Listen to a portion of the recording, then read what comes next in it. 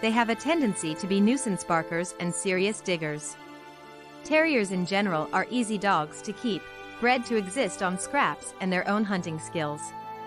Too much indulging in rich treats can lead to a very heavy dog. These are hardy little dogs, often living well into their teen years. All Westies should be socialized early and continuously, especially to other dogs and to other pets.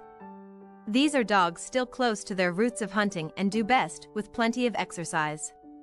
Left to their own devices, they will excavate your yard and bark while doing so.